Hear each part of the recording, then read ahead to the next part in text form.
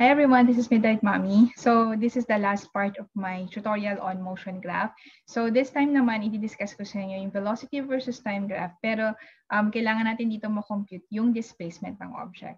Okay, so in my previous video, kapag nagsusolve tayo ng slope ng velocity versus time graph, ang nakukuha natin na value is the acceleration. So this time, alamin natin paano natin makukuha yung displacement ng object. So let's just say gusto natin makuha yung displacement ng object for the time of 0 up to, let's say, 4 seconds. Okay, so paano natin ito gagawin? So ang gagawin natin dito, gagamit tayo ng technique na tinatawag natin na area under the graph. So i-locate muna natin kung nasan yung time na 0. So ito yung sa graphs, ito yung time na 0, and then yung time na 4 seconds. Yan. So yung graph natin is ito for the time interval. Okay. So yung area under the graph is this area here. Okay, so from dito sa mga axis natin, nagagamitin natin ng mga boundaries. Okay, so yung boundary na yan, so yan yung magiging area under the graph natin. Okay, so anong figure yung na-form natin? So dito meron tayong triangle. Okay, so gagamitin natin yung formula ng area ng triangle para makuha natin yung value ng displacement. Okay, so ano ba yung area ng triangle? So sa math, we know that the area of the triangle is equal to 1/2 of the base times the height, or 1/2 PH. So kung isa-substitute natin to sa problem, okay, para ma-solve yung ating displacement, okay, so the displacement is equal to 1/2 BH. Okay, so this is 1/2 times yung base natin. So ang base natin dito is 4 seconds. Yan. And then yung ating height, okay, so yung height natin dito, this one is 4 meters per second. So this is 4 meters per second. So kung mapapansin nyo, may ka-cancel yung unit ng second. Yan. So meron tayong 4 times 4 divided by 2. So makukuha nating sagot dito is 8 meters. Ating value. So meron tayong displacement na 8 meters. Okay? So bigyan ko pa kayo ng another example. So let's say this time, i-solve naman natin ano yung magiging displacement ng object natin for the time interval of, let's say, 4 seconds up to 16 seconds. Okay? So dito sa graph, again, i-locate natin siya. So ito yung time na 4 seconds.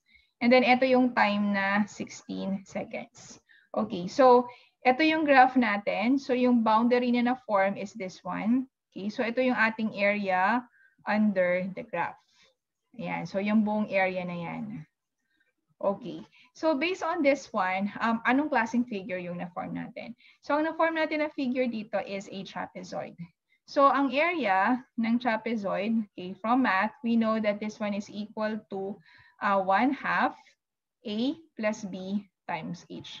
So yung A plus B, it refers to the sum of your two parallel sides. Okay, so ang parallel sides natin dito, itong side na to, okay, tsaka itong sa baba. Okay, so identify natin yung mga values na yun. So therefore, to compute the displacement, this is 1/2 A plus BH. So substitute natin yung mga values. So meron tayong 1/2. Okay, and then yung A natin dito, let's just assume ito yung ating A, ito yung first parallel side. So ano po yung interval na to? So kung mapapansin nyo, this one is okay. So ito siya, yung point na to. So this is 5, if this is 5, 6, 7, 8. Okay, so ito yung 8 seconds. And then ito yung point na to, this one is actually equal to, so this is 8, 9, 10, 11, 12. So this is 12 seconds. Okay, so yung 12 minus 8, so yung length na yon, itong length na to is actually equal to 4 seconds. Yan, so ito po yung ilalagay natin dito. 4 seconds. Plus yung B natin, so yung B natin yung ito namang length na to, okay, along the x-axis. So ano po yan? So if this is 4 seconds and then this one is 16 seconds, so ano yung difference nila? So 16 minus 4 will give us 12 seconds. So yun po yung length, okay, nitong side na to. Okay, and then yung H. Okay, so pag sinabi natin H, ito yung distance between the two parallel sides. So kung ito yung dalawang parallel side mo, so ang ating H po is this one. So yung ating H po is from here up to here. Yan. Okay, so yan yung ating h. So ano po yung distance na yan? So kung i-check natin siya dito sa graph natin, this is from 0 here up to, project lang natin dito, up to here. So this one is negative 4. Okay, 4, and this is meters per second. Yan.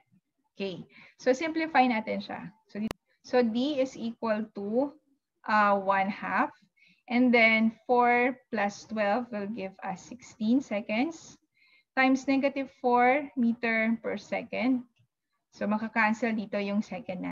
So therefore, yung displacement natin is equal to negative 32 meters. So ito po yung displacement natin. Okay, for this time interval, that's negative 32 meters. Natin yung displacement natin for our last example. Okay, so for our last example, try natin yung displacement.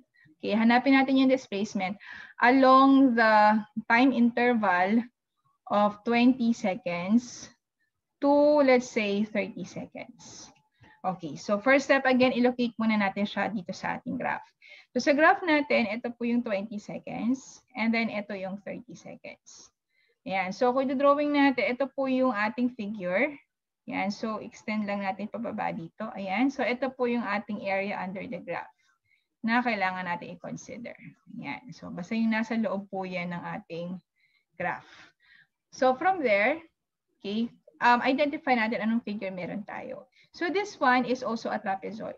So remember, yung area ng trapezoid is equal to 1/2 A plus B each. Okay, so therefore, since magko-compute tayo ng displacement, gagamitin natin itong formula na to. So meron tayong 1/2. So assume natin na ito yung A, ito yung first side natin. Okay, so ano yung interval na yan? So this one is 24.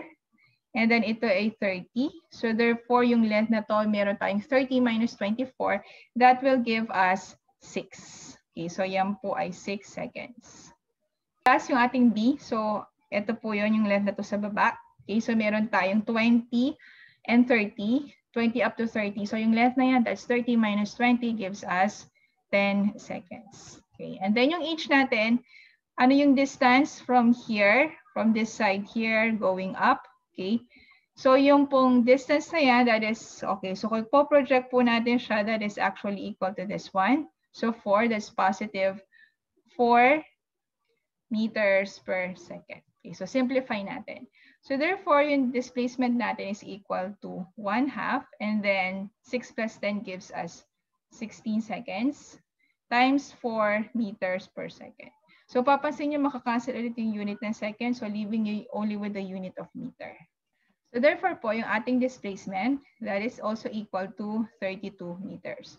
So this time naman, positive naman siya. Okay, so kanina, negative siya. Okay, so sana po nakatulong ng malaki sa inyo itong tutorial ko on the motion graph for velocity versus time. So kung meron pa kayong mga other topics sa physics na gusto nyo malaman or gusto nyo gawan ko ng tutorial, just comment at the bottom. Okay, so just put your suggestions on the comment space. So we'd love to hear from you. So see you again on my next video.